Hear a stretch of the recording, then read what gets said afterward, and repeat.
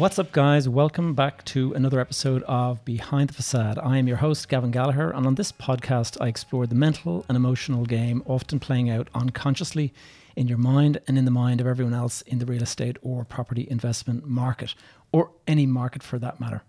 The key to success in this game is to master your mindset and behavior to get a control of your thought process, your emotions, and most importantly, your ego. In last week's episode, I did a Q&A, a live Q&A, and I'm doing it again here on Facebook in the new Facebook group. So here we are, episode 7. And this week I'm talking about resilience in real estate. And it's a topic that I know quite a lot about because I have been put to the test over the years. And my real estate career is something of a roller coaster ride. So let us get into it. First of all, before I get into it, I want to talk about the Facebook page, and we have 161 likes now in there, so it's growing nicely. But even better than that is the Facebook group, which I started last week, which I'm streaming live to at the moment. But last week when I recorded episode 6, we had only 13 members. And at this point in time, I have got 55 members, and quite a few of them joined in the last 24 hours. It's great. And actually, one of the things I wanted to point out about the group is that we have got some really knowledgeable people joining up in the group. We have guys that are online entrepreneurs that are, with sizable audiences in either on YouTube or in Instagram. One of the guys in the group has over 18,000 followers on Instagram. Another person in the group has got a business in Dubai, and he's doing extremely well, outsourcing and all this stuff. A lot of these guys I'm actually going to bring in an interview in subsequent episodes to kind of get their mindset and how they kind of perform. And also, we have a new member, Ed Burke, who is a prop tech entrepreneur, and he is a guy that has started a business called Roomingo. And Roomingo, I'm going to be speaking to Ed tomorrow, and we're going to be discussing a couple of things. But real estate, investment, innovation, and impact, those are the three areas that I kind of focus on in my content in general. And those are the three areas I intend to follow. And obviously, the last couple of episodes with COVID-19, I've been talking a lot about investment and the mindset around investment and everything. But I will be in the next episode, I'll be going, or not the next episode, but in subsequent episodes, I'll be going into the innovation side of things. And I've got quite a lot of guest interviews lined up, guys, real experts, global experts in areas such as technology, sensors, IoT, blockchain, you name it, these guys know it. And there's also crypto, a whole side to it around crypto and the tokenization of real estate. So I think it's an interesting area, and I do think that it's something that you guys can all learn from. So the idea of this Facebook group, by the way, is just to build this community of like-minded people, but people from different walks of life, different skill sets. And the idea is that collectively we join together and we're a stronger group for it. And I'm only just basically the guy that's pulling the people together. I'm expecting that conversations will start up in the group without necessarily me instigating them. And already we've had a couple of questions from people like Darren and stuff like that. So anyone who's listening to this podcast who would like to participate in the Facebook group, please, by all means, have a look. I'll go and leave in the show notes. I'll be putting a link to the Facebook group. And so by all means, sign up to that. And I'll also be putting a link to my website, my personal website, where I write blog posts and stuff. And I'm going to be starting a newsletter in the near future. And so I'm collecting emails. So anybody who is interested in being on that newsletter, please go into my website, gavinjgallagher.com. And when you're there, if you just scroll down a little bit on the right-hand margin, there is a join my tribe box where you just enter in your email and you'll become part of it. And then you'll start getting these kind of things on a regular basis. Once again, I just wanted to point out that this group is talking about the global universal truths and the skills and the values that you need to have for this business. This is not a local this is not a local issues podcast. So I've been looking at different podcasts that are out there, and there are people recording podcasts that are talking about local issues like planning and all that for the Dublin area. And although I'm coming from Dublin, this is very much a global sort of audience. We've got people listening in from America. I actually have 3 mentees that are working on my mentor program that I've started, and one of them is in California, one of them is in Ohio, and the other one is actually now in Florida. So that's a good mix across the US. I've also got some young guys here in Dublin that are actually asking if I could give them some pointers, and the same is coming from the UK and stuff. So I do expect this will grow, and the idea is that it's a global audience that's focused on mindset and the kind of universal stuff, not local issues, but the stuff that anybody anywhere in the world could apply to growing their portfolio and their wealth through real estate. So yes, coming from Dublin, what a crappy day it is here. You would not believe the weather. It's been terrible. But it has been a crazy day. I got to tell you something that happened last night. I posted some of my talking points that I give on these podcasts, and I do little kind of snippets, and I decided to test it out on TikTok. And I don't know if a lot of the younger audience will all know what TikTok is, but if you're an older generation person, you may be wondering, what is TikTok, or what's the relevance of TikTok? Why would I be on it? But it is unbelievable, the response that I've had. As of this moment, I have about 40,000 views on that post I did yesterday evening. So not even 24 hours, and already 40,000 people have seen it. And I've had about 1,000 new followers today. And those followers have translated into LinkedIn contacts, have followed into new followers on the Facebook group, new followers on my Instagram. And it's just been an explosion of activity today. I even had a guy write to me offering me to come in on a deal with him. Now, I haven't had a chance to get up and breathe yet, let alone start looking into deals and stuff like that. But it just shows you the power of new media. And something I would say to you all is just keep an open mind. I would have poo-pooed TikTok as a kind of something that my kids play with and add music to and all of this. This is unbelievable, just the response. And so many people now, it's a mixed bag. There are people writing very, very funny comments. In fact, I'm thinking about doing a blog post on some of the most insulting comments because they're so hilarious. One guy actually told me that if I was a piece of chocolate, I'd eat myself. That was his way of just saying that I've got a big head making these posts on TikTok. But I found it very funny. And so I'm actually thinking of doing something humorous on that. So guys, let's get into today's show, shall we? I wanted to mention that mentoring program I mentioned already, the 3 guys in America that are signed up. You guys, anyone who's interested, reach out to me through social media and just let me know. In fact, go into the group, join the group first. That's the best port of call to start. If you want to be, mentored by me or anything like that, start with joining the Facebook group. When you're in there, you're going to learn a lot from the daily live videos I'm doing, from this, very podcast I'm making at the moment, and the live stream of it. And then I will do the occasional face-to-face Zoom meeting with you to discuss specifics, and if it's any kind of a delicate or situation you don't want to be talking about out loud. But generally, I would recommend that you post any questions or topics you want me to cover in the group, and that way everybody learns from it rather than it being an individual one-to-one, because there's just going to be there's not enough time in the day for me to get back to everybody and give them the amount of time that they might want personally. And so it's probably best share it out, and there might be questions that somebody asks that I can actually apply, and somebody else will get the same answer from a question that they also had. And lastly, before I get into the meat of the episode, I thought I'd mention that every video that I post now is going and getting uploaded to my YouTube channel. My YouTube channel is called PropTech TV, all one word, PropTech TV.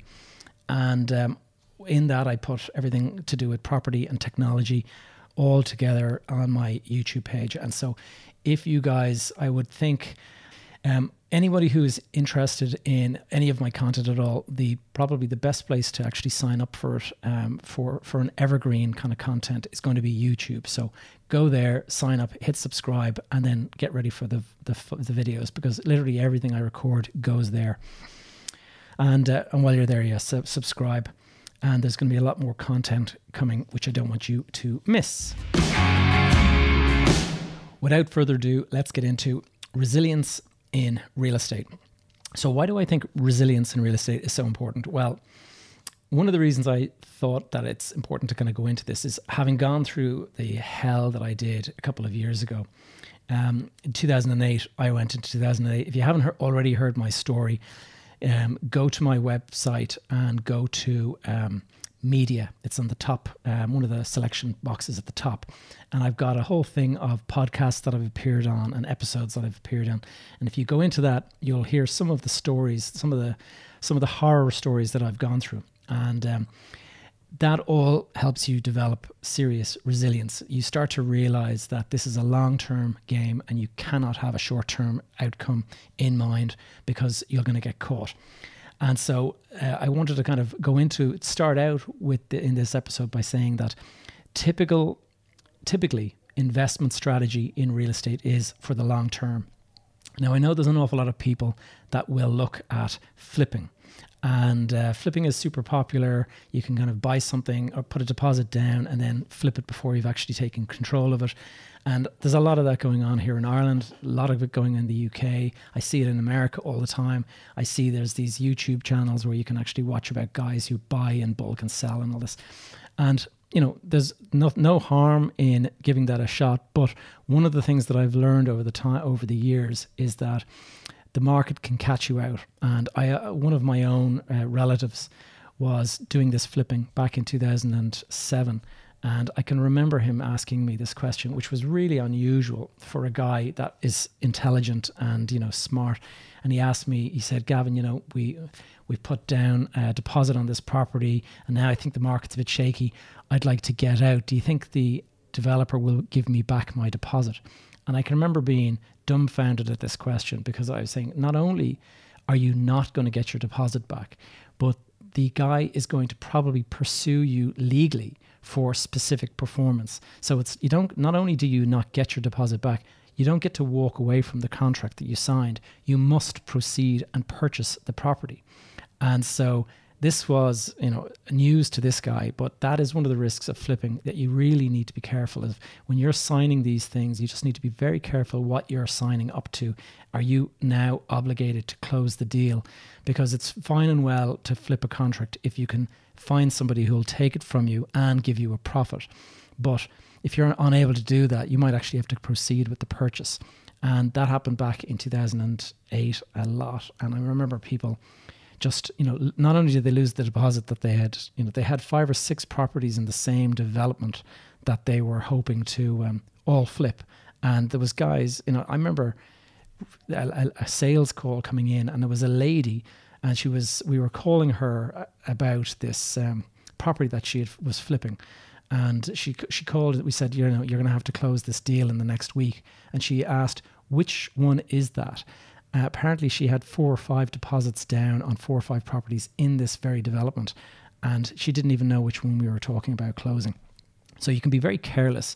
I have no doubt that woman probably lost her shirt in the 2008 crash. So beware of flipping. Typically, now let's get into the typical investment strategy.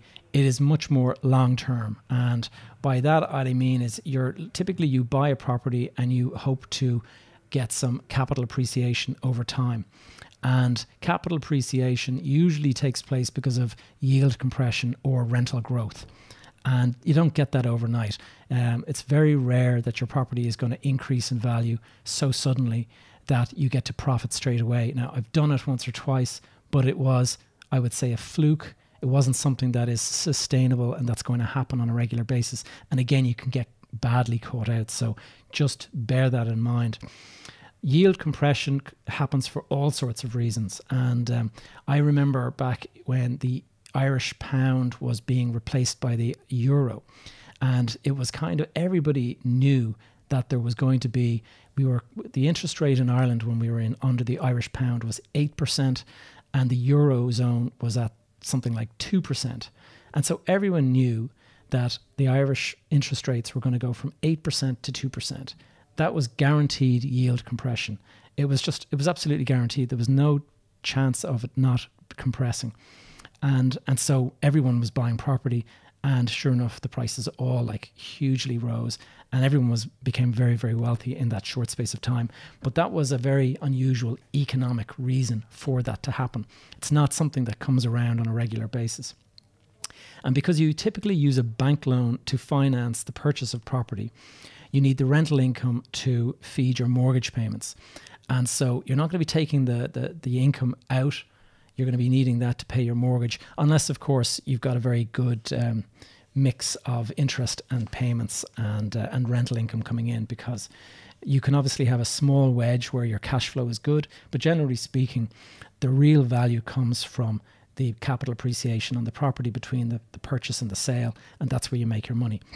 Only on the rare occasion will you get the flip that actually it happens overnight, and usually it requires an active investment philosophy. So you're not going to be a person who is a passive investor and does a flip. You're going to be somebody who buys a property, maybe replace the kitchen, refurbish the house, decorate it, and change a few bits and pieces, and then put it back on the market within 6 months. That's, you've added value. I wouldn't even call that a flip. That is just adding value to a property, and you can look for a nice uplift on that, especially if you've bought it well, and you can buy property well when it is low priced. If you are a passive investor, on the other hand, generally speaking, you buy, you collect rent, and you hold long term, hoping that the value of the property will grow. Rent increases will push up the value, but even if there was no rental increase, yield compression can push up the value.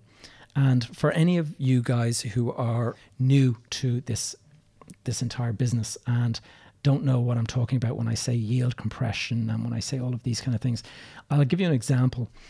If you have £100 in the bank and you're getting a 10% interest rate, you're going to get £10 per year interest. Well, that would be, in real estate terms, that would be equivalent to a 10% yield. So it's pretty simple in those terms.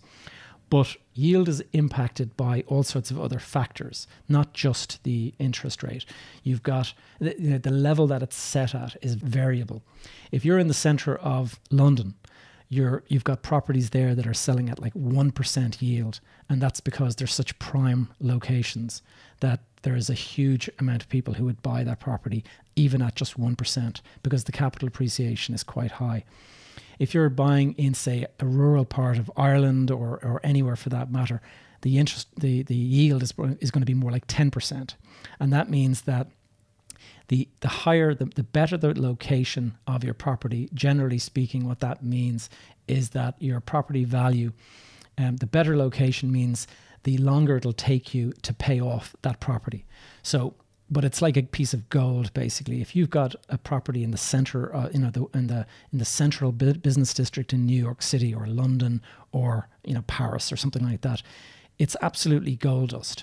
And there are people buying property at a 1% yield because it's like buying a piece of gold.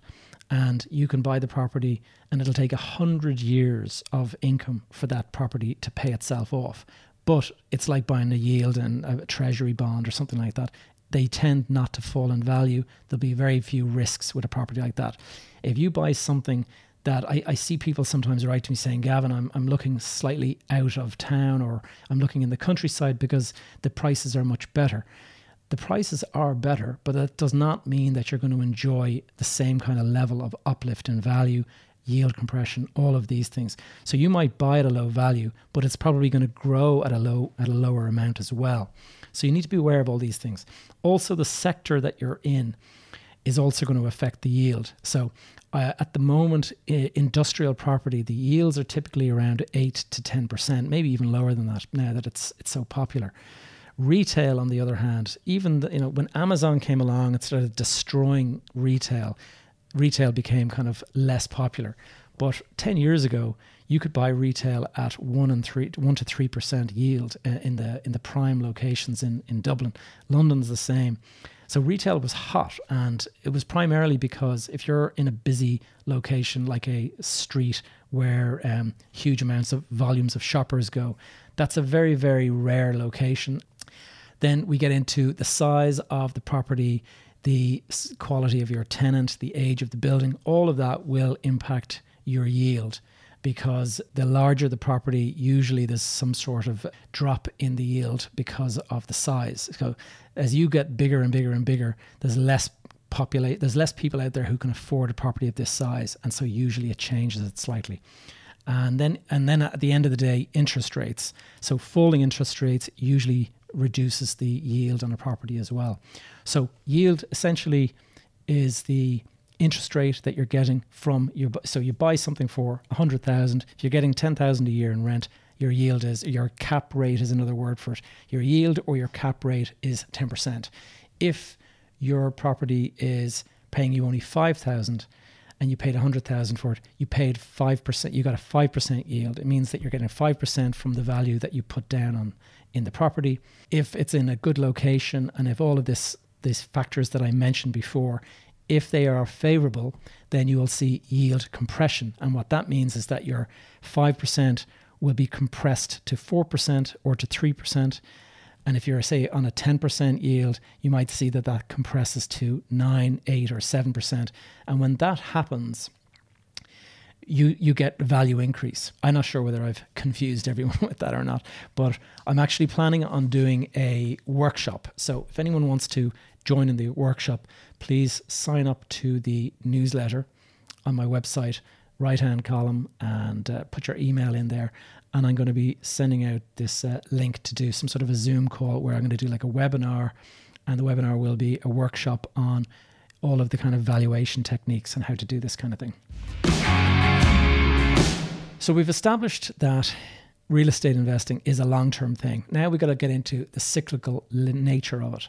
And that is where resilience comes in, because generally speaking, now the cycles are about every 7 years. You're going to see property grow for a couple of years, and then it hits its peak, and then it falls for a couple of years, and it hits its trough. And generally speaking, it's around 7 years between the peak and the trough, but that can vary. Sometimes it'll be 5 years, sometimes it'll be 10 or 12 years. So you're never exactly sure, but you've just got to be aware that there are peaks and there are troughs. And sooner or later, you're going to witness a trough, and sooner or later, you're going to witness a peak. And what we often call it the market clock. And by that, what I mean is that if you take, say, a clock face, okay, when the clock face, when the hour hand is way up at midnight, that is when you're at the absolute top of the market. Can't go any higher. That is the top of the market. And then as it goes on to 3 o'clock, what that is now you're in a falling market. And so 3 o'clock is a bad thing. You want to get out before you get to midnight, and you do not want to be owning something or trying to sell it when you're going from 0 to 3, because it's a falling market. Then when it's 6 o'clock is the lowest point in the market. That is where you're at the very bottom.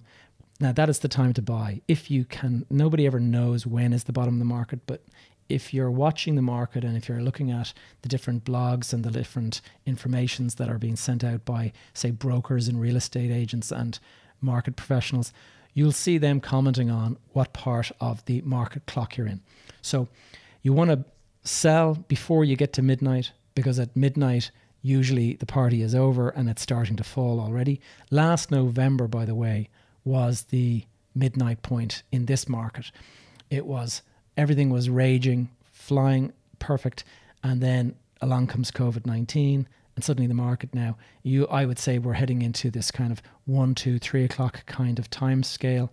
And you're going to find that the market will continue to fall for another while. I don't think it's going to stop falling for some time to come. When it gets to 6, that's when you want to be buying again. And you might buy at 5 o'clock and it might drop a little bit more, but then you're going to ride 7, 8, 9, 10 all the way. You've got the full cycle to enjoy the up ride. And when you get that, if you get that right, you can make so much money in the real estate game. The problem is that you get caught, and then the opposite of that happens, and you end up with a bank loan that is much greater than the amount of cash you have to service it or whatever. So this is why it's a risky business. You do have to be careful, and resilience is so essential because you're guaranteed to get caught out. Do not think that you're the smart guy that will outsmart the market, that will see everything coming before anyone else. Now, you're going to have some wins and you're going to have some fails. Once you accept that, you'll start to be a little bit more cautious about the way you do your deals. You're not going to be a person that says, right, I'm putting everything on this one deal, because that could be the one deal that goes down. What you want to do is spread your risk a little bit. That's where I've advised people before to try to find a group of people to get together rather than putting all your money on one deal, unless you're absolutely convinced you're buying at, say, 6 o'clock in the market clock. Then you're at the bottom of the market, then you're good.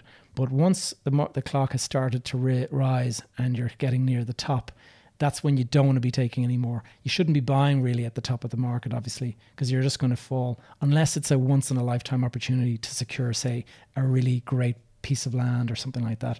And you don't mind that it's going to fall in value because it's part of some wider strategy. You've got to be a contrarian in this business. And by that I mean, and it's where Warren Buffett has said it before, you're going to be the guy who buys when everyone else is selling. So you're greedy when everyone is fearful. And then when you're watching everyone out buying new cars and new watches and going on holiday, that's when you should be selling your property, because the market has gotten hot. Everyone is doing equity releases and paying themselves. And that is why I talk a lot about the 3 E's: the ego, the emotion, and the economy. Those are the 3 E's that will sink your career, sink your portfolio, because you'll just get caught by one of those. So always bear that in mind. Let's just assume that you accept your situation and you're no longer, you accept your situation. Resilience means that the market is now falling. You accept the situation. You don't have this fear any longer or panic setting in. You know that this is part of the cycle, that you're going to ride the cycle down. You're not panicked because you didn't take stupid bets. You were, you exercised restraint throughout your buying cycle, and you didn't overpay. You did everything right. Now you can ride out the downturn, and you're in good shape. Now, what you've got to be careful about on the downturn is not to get lazy by thinking, okay, I can't do anything. You should still be looking at deals, because there will be people that are in, say, a distressed situation, and they have to get out, and they'll accept anything to get out. And there are situations that I've seen like that, but they're rare enough. But the reality is when you're at the bottom of the market, that is when most of the money that you'll ever make is going to be made. And so you should really be careful.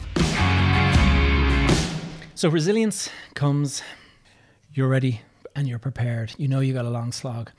Don't overextend yourself, because then you're in a position where you can't buy the bargains when they come along. And whatever you do, this is something that you really need to be careful about. Try not to at least get into a situation where you're doing an equity release to fund a lifestyle. I've said before that this is a business, and it's got to be treated like a business, not a lifestyle. A lot of mistakes are made by people who they see their property increase in value, and they say, wow, I can go to the bank now and I can take out 50,000, or I can take out my original deposit. I have no problem you taking out your original deposit if you're going to put it into another investment, or if you're going to put it into a bank account and just sit on it. But do not take out that money and put it into, a new car or a holiday, or, anything that is lifestyle orientated. The reason is that this game is long-term and cyclical, as I've mentioned, and that kind of thing comes back to haunt you. And what you just do not want to get into the habit of, or into the trap of, I call premature gratification. And by that, I mean, this game is set up to reward the people who delay their gratification. If you're living a modest lifestyle, stay in that modest lifestyle as long as you can. I mean, everyone has different circumstances. Perhaps, your family doesn't allow that or whatever. But if the more successful you will be by delaying gratification. And I've seen guys taking money out so they can buy a fancy watch or something like that. I've done these things, by the way. I went and bought cars and all sorts of stuff. And then the bad times come along and you're on the downward cycle when the market is, and you've got this stupid watch or the stupid car that is now worth a fraction of what you paid for it. And that money could have been easily used to pay for a deposit on a new property or on a loan or anything like that.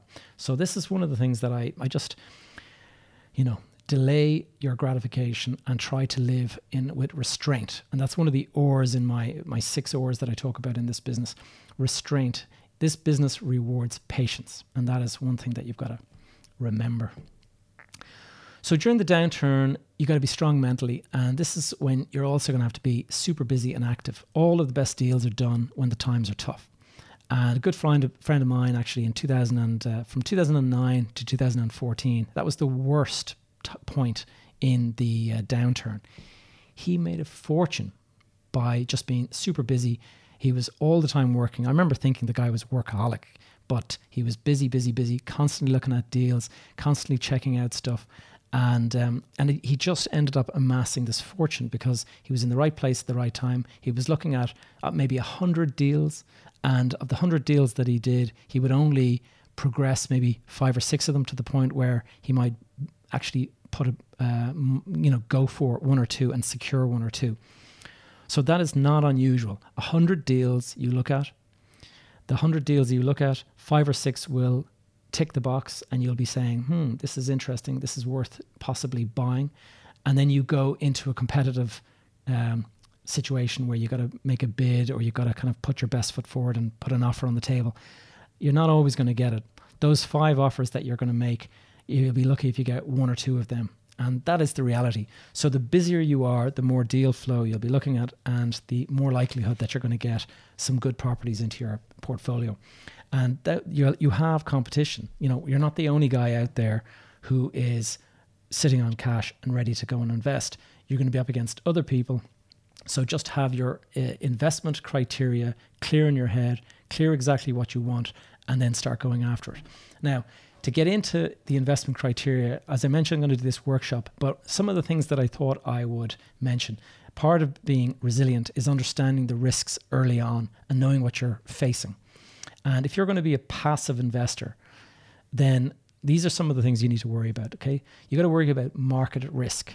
And market risk is what we're currently experiencing now. Downturn, economic problems. The COVID-19 came out of nowhere. Nobody saw this market risk coming, but you should always be aware that market risk is a possible risk, and therefore don't discount that. Next is financial risk. And this is something that is slightly related, but the reality is that before you actually, when you buy something, you're buying it at an interest rate, and the interest rate that you've got from your bank is going to be a certain level. And you need to think about the next couple of years. Is that level going to stay at the same, or is it going to increase, or is it going to decrease? Now, I didn't quite get caught, but I very nearly got caught. I bought a property. I took quite a large loan on it. I think I borrowed 5.7 million euro. And I can remember the property was bringing in a certain amount of rental income that pretty much matched the interest rate on this. So it was very, very close. And I was happy with that. And that is one of the reasons why your yield or your cap rate is linked to interest rates, because everybody can do this. And so they tend to kind of stay around the same level. And I put the money down and I got this property. And then as I was watching the market go, suddenly interest rates started to increase. And it got to the point where initially I was getting a little bit of free cash flow because the rent I was getting was greater than the interest I was paying. And so I had this little bit of surplus extra. That changed then, and suddenly it was getting less, and I was getting less, and I was getting less. And it got to the point where I can remember worrying that in the next 3 to 6 months, I might actually have to start putting this money into paying that interest rate. And so that is your financial risk. You got to be really careful with that. And your banking terms, maybe you fix the interest. If you think you've got a good deal, fix it. If you think that the market could increase, definitely fix it. But in this current market now that we're in, I actually think probably interest rates are going to fall further because there are going to be all sorts of stimulus packages to try to get the economy going again. So probably, if anything, they're going to drop interest rates. And what that's going to do is going to increase the values of properties in the long term, but we've got all of these other risks to worry about. So financial risk. Next, you've got vacancy risk. And you can all pretty much guess what that is. You buy a property, you buy it empty because the tenant is gone or whatever, and you think, okay, I'll rent this place in 2 months. That can actually be very, very bad assumption to make. You can find that guys play hardball, don't want to move in, or they've gone somewhere better, or whatever it is. So your vacancy risk is a very real thing. And I would strongly recommend you don't buy a property that is sitting empty unless you've got some good reserves to actually be able to keep it going. I bought property in the past, and I can remember, some good deals, you found a tenant very quickly. But some bad deals. I had a property for about 7 years, and in that time I could not find a tenant because the initial tenant that I thought I was going to get, they pulled out of the deal. And so once they pulled out of the deal, I could not find a single person to go in for about 7 years. I had to carry it. I had to carry the interest rate, and I ended up selling that property for 1/5 of what I paid for it. So it's not all up. Now I did, over the years make plenty of money on other deals, but this is what I mean by the wins and the fails. Like, this is not a business where you get only success. You can have failure as well. So you've got to kind of balance the way you work it and the way you take risks. The next is tenant risk. So you buy a property and you have a tenant in that property. You've got to assess your tenant. Are they strong or are they weak?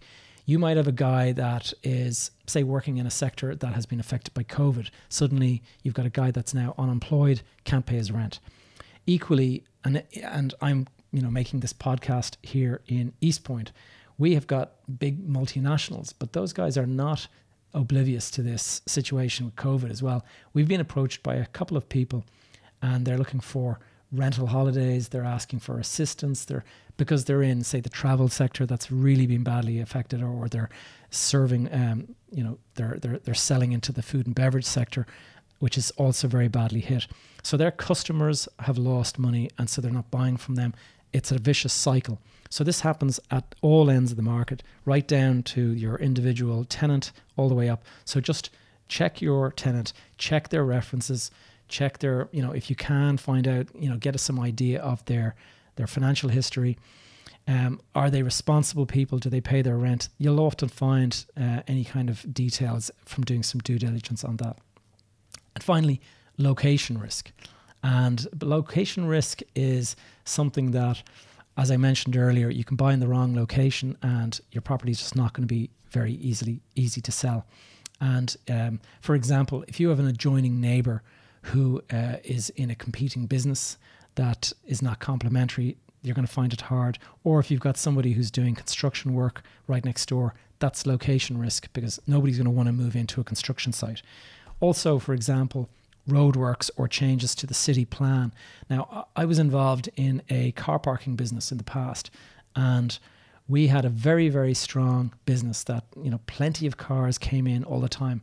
And then what we found was, over the years, the city council decided that they did not like the amount of cars coming into the city, and they wanted to make it more pedestrian and bicycle friendly. And so they started reversing the direction of the traffic. They started reducing 2 lanes and 3 lanes down to 1 lane, and they'd give priority to public transport. And all of this started to impact our business very dramatically. And we went from a situation where we were typically 4,000 or 5,000 cars a week would be coming through the business. Suddenly it went down to 2,500. So that is something about location risk. You just have to be careful that you're aware of future plans. Maybe your property maybe the road is going to be widened. Maybe there is going to be a dead end put in at there. You need to look into the city's long-term plans for that area to make sure you're not buying something that is going to be stuck in an area that suddenly becomes less attractive. I mean, if you buy a retail unit in the main street just before a big shopping centre goes in outside the town, you're probably going to be in a bad location because of that other. So pay attention to location risk. Now, that's all investment property. If you get into development, you've got those same 5 risks, but you've got these additional 3. First of all, you've got planning risk. Now, if you buy a property and you want to develop it, the best value land is always the one that doesn't have zoning or doesn't have planning permission. you can get it for cheap, but you run the risk of not getting your permission or not getting it zoned, and then you're stuck. You're stuck with a property that you cannot. Also, you might have adjoining neighbours that object to what you want to do. This is a problem we're going through at the moment. We have a property that we bought, and we've been told by the local council that we can build, I think, 4 floors, a 4-floor apartment building on it. And all of the surrounding properties are sort of dwellings, like single story or 2-story houses, and they do not want 4-story buildings looking out over their garden and stuff. So we've had a lot of objections, and that is planning risk. And the planning risk results in delays, and the delays cost you money because you're borrowing money and stuff. You've also got construction risk. Once you get the building going, you're going to get into cost overruns, and that is particularly in the case of people who buy old, outdated buildings. If you buy a building that is, pre-1960s or pre-1950s, you're going to find stuff goes wrong with them. The pipes all need to be replaced, and there's all sorts of reasons why costs can run. If you're building something from scratch, like a brand new building completely, that is something that is going to run into time, and you can find that the price that you assumed for such and such a product is actually much more, or lifts have gone up, or electricity, not electricity, but the electrical components that you want to put in, they've gone up because there's demand from China. There's all sorts of little reasons why construction costs can overrun. So you just need to be careful of that. That's why people hire quantity surveyors and all of this kind of stuff. And finally, timing risk, and that's related heavily to the planning and the construction. But delays, what delays do, so if you have a planning delay and then if you have a construction delay, you can find that you've now missed your market, and the market has suddenly gone into a downturn while you thought you were going to deliver the property at the midnight timetable. This is one of the big risks that you take. Now, it also can work with you. In the past, I have bought property that I bought it at the very lowest point in the market. And because I bought it at the bottom of the market, I had this extra time. If I had bought it at the 9 o'clock point in the market, I would have missed the time. But I got the timing right. I bought it at 6 o'clock. And that gave me time, and I applied for planning. The planning was rejected. I applied again. The planning was rejected again. And then the third time was lucky, and I got the planning. So we started construction, and construction ran through. And at the end of construction, the market had just gone absolutely bonkers. And the prices of the land and stuff had increased by about 5 times, 5x. So the price we paid for the land was now worth 5 times what we paid for it because of that delay of planning. So it can work for you, but it can also work against you if you get the timing. So timing's everything. Timing risk is a big one. So just make sure you keep those in mind. Don't assume that this is just a straightforward deal. You've got all of those little issues that can pop up and throw a hand grenade into your deal that you think is going to go very, very well. So once you understand the risks, you can start to mitigate them. I'm not going to say eliminate them because it's almost impossible to eliminate these risks, but you can mitigate them, or you can, by that I mean you can lower the risk. And how do you do that? Well, you can look at all sorts of ways. You can, your construction, you can bring in a project manager. With vacancy risk, you can go and you can sign up a good tenant before you do the deal, or you can make the deal contingent on you getting a tenant. Or the best deals that I've ever done, I've actually had a tenant already booked to go in before I buy the property. Financial risk, you can fix your rates. Market risk, you just do not know when the market is going to turn, but you can have a good indication from the market clock. If you're at 6, then you probably have a couple of years until it hits midnight. And so that is a good thing. But don't ever bet all your eggs. Don't ever put all your eggs in the one basket, because you could find that you're caught. And so that's why it's always good to join forces. And then lastly, being resilient just means keeping an open mind and looking at alternatives and being innovative. And one of the reasons I started my YouTube channel called PropTech TV, one of the reasons I started that channel was because I'm fascinated by technology. And PropTech is a combination of property and technology. And it's becoming a major sector there at the moment in this industry. And billions have been invested in companies that specialize in prop tech. So this being the case, it is something that I do think you should all look at, and it's something that forms part of my overall interest with my content. So as I said before, it's real estate investment, real estate innovation, and real estate impact. And by impact, I'm going to get into that later, but all about doing good for your community and things of that nature. That's impact. And these podcasts, these lives that I'm doing, I'm hoping that I'm having an impact on you guys by sharing some of the mistakes and failures and successes and whatever. Sharing my insights with you guys, I'm hoping will give you guys a good understanding of how to sidestep these issues. And by that, I'm hoping I give you some positive impact.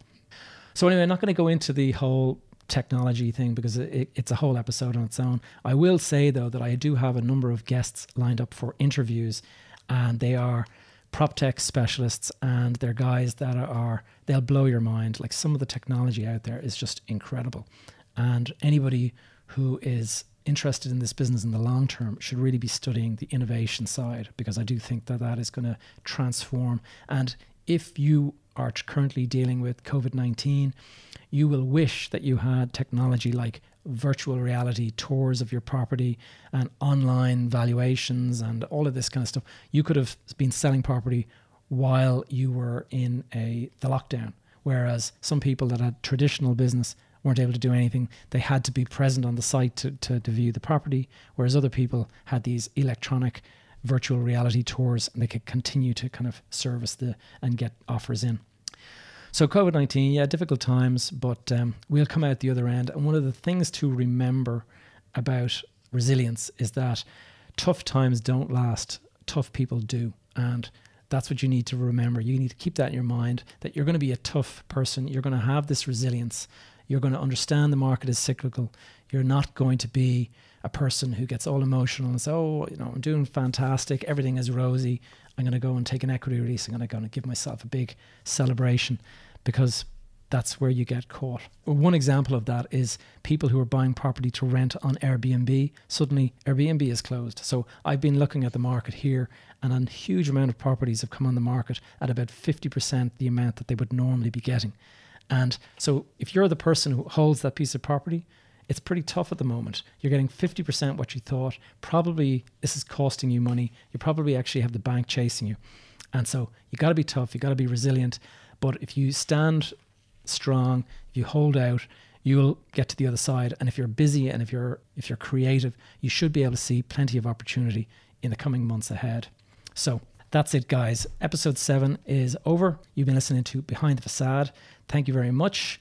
If you found it useful, I'd be very grateful if you consider sharing the episode out to your friends or somebody who might be interested in this kind of stuff. If you have any questions or topics you'd like me to cover, please leave a comment in the Facebook page, or particularly this group. Again, Behind the Facade Community Facebook group. If you're listening and you're interested in participating in the conversation, join the group. And we've got a good crew now joining up. We've got 55 people. I have a few people watching on the live as we speak. And while you're there, will you just leave a comment where you are listening in from? Because I'm fascinated to know how these podcasts are getting out there. Who's listening? What country are you in? I'd love to know how far this is spreading. And I do know that there are a number of people now in the US listening, and I know that there's people in Dubai and the UK listening. So for me, based here in Ireland, it's super interesting to look at the global nature of this business. I'm going to be doing another Q&A soon, so leave your comments, any topic you want to cover, and I'll be going through it. And I'll be doing another live stream, so you can actually leave questions in the comments if you so desire. If you want to connect with me, gavinjgallagher.com is the website.